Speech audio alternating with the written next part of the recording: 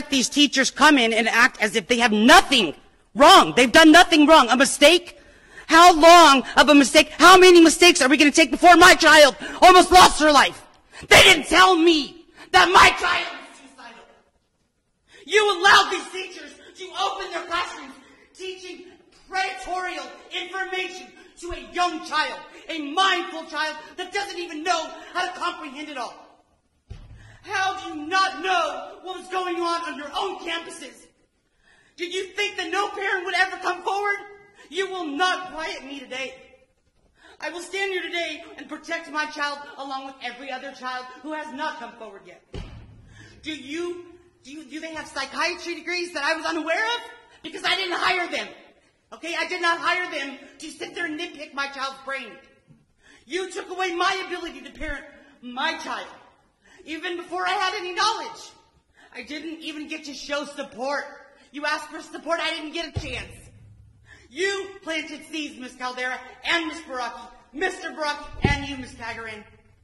Your job was to educate my child in math, science, English, etc.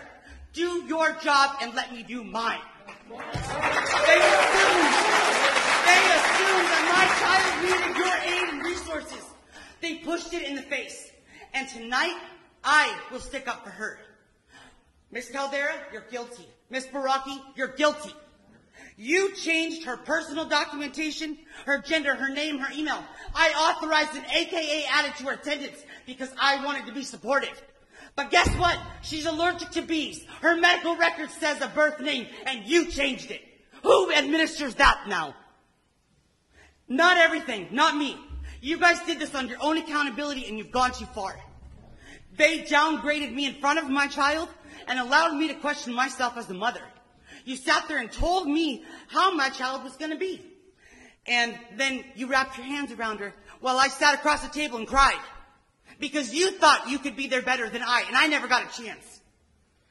She was scared to even say anything. Your guys' voice were heard, not hers. This is Charlie Kirk, founder and CEO of Turning Point USA. If you liked this video, be sure to subscribe to our YouTube channel at Turning Point USA.